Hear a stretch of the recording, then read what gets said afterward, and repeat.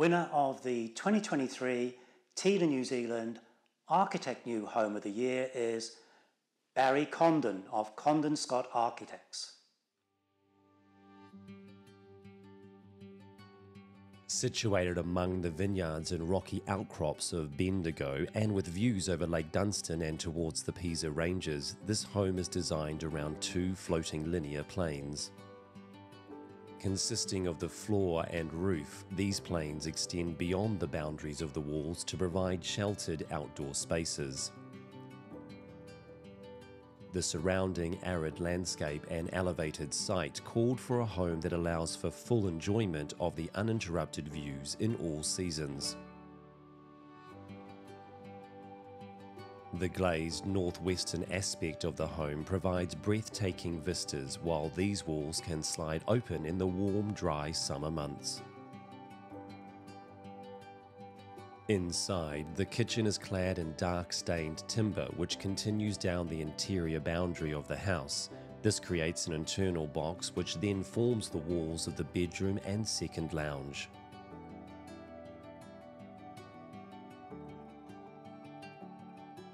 A smooth heated concrete floor creates a subtle base for the home with a materiality that carries through to the outdoor terraces. Similarly, schist is used inside as well as out, adding grit and texture to the sleek architecture of the building. At the rear of the house, a schist wall with tall, narrow openings provides glimpses of the mountainside while also giving privacy to a second outdoor entertainment area.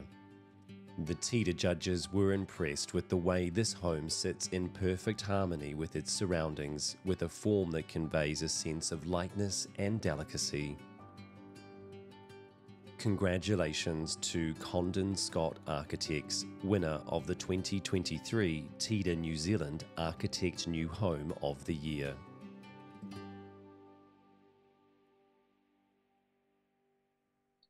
Tēnā koutou katoa. My name is Barry Condon from Condon Scott Architects in Wanaka.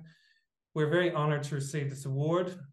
I'd like to extend my thanks to Paul and the TIDA team, particularly the jury. I know it is a big commitment on your part to review all of these projects, and it's very much appreciated. I'd also like to thank the client, Andrew and Sonia. Stage one of this project started just as we were going into the first COVID lockdown. They were based overseas at the time, and they placed a great deal of faith in us and the build team to deliver the project. So thanks, Andrew and Sonia. I'd also like to thank Tom Hudson and his building team. They did a fantastic job on what was a very challenging site. We dealt with rock breaking, freezing fog, snow, 40-degree heat. They took it all in their stride. So well done, guys. And finally, I'd like to extend my thanks to my team in the office, particularly Fred, Richard, and Mel, who all played vital roles in the project. Thank you for all your hard work, team. As always, it is greatly appreciated. The house itself is located on a rocky western vineyard, high over Lake Dunstan. The Pisa Range is to the west, and the Bendigo Hills and the Dunstan Mountains are to the east. It is a harsh and unforgiving landscape. Very cold in the winter, very hot in the summer.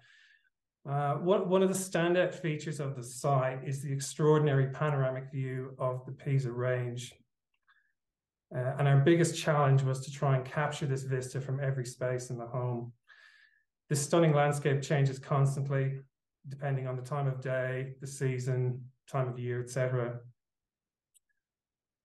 The client was seeking a very clean and minimal form, so we distilled this brief into a ground floor plane and a roof plane that effectively frames the view top and bottom, but it's open at either end, giving the observer an unobstructed view from one end of the valley to the other.